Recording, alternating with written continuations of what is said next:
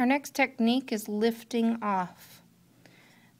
This can be done on any surface, usually done on a wet-on-wet surface. It works best.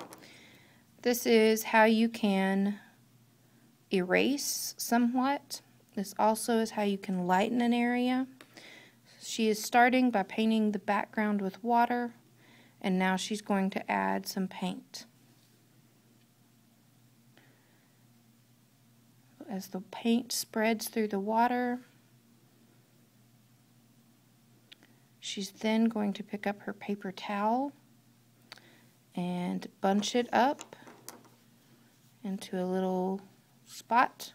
She's going to press, not scrub, but press down into the paint. And then lift up, and it removes paint and water. This usually does not take all the paint off of the paper, but this is a good way to add texture, create clouds, and sometimes lessen mistakes that have happened. Lifting off.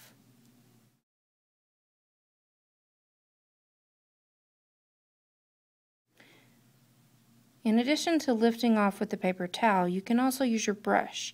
You want to remove paint and water from your brush so that it is pretty dry, and then place the tip of your brush in any puddles. Just barely place it in there.